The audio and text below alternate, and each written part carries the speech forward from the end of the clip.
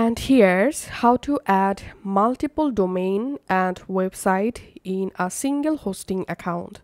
Follow these all steps very carefully. First of all, log into your hosting provider website. I'm using Namecheap.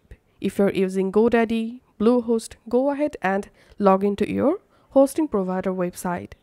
And now go to your account dashboard.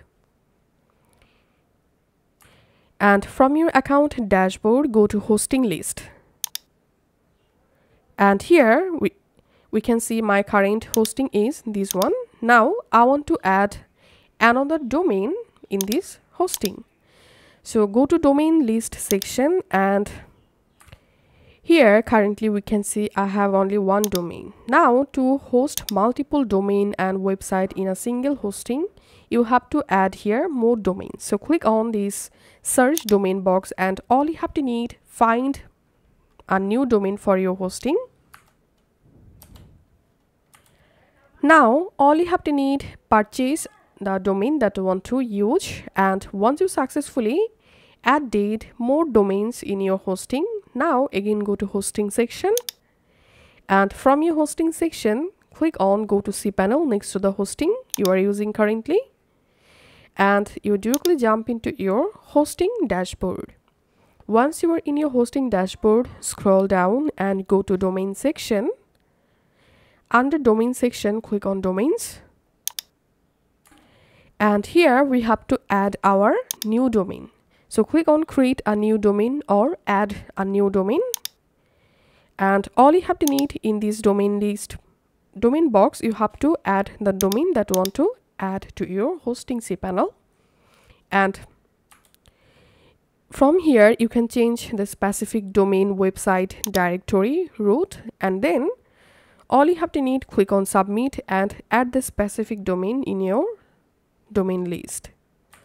Once you successfully added your domains in this domain list, now it's time to install website into the domain, right? So go to your cPanel dashboard again, and now you have to click on Software Coolers Apps Installer. You can find out the Software Coolers from your cPanel search toolbox. So go ahead and open Software Coolers Apps Installer, and here you find WordPress. So click on install.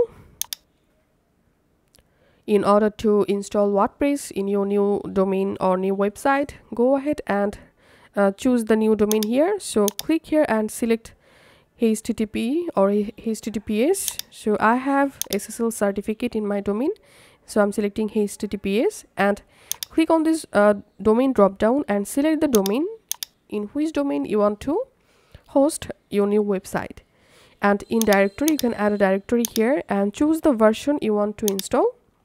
This is WordPress version, and here write your site name, site description, and in this admin section write your WordPress admin login, username, password, email address, and then all you have to need, click on install.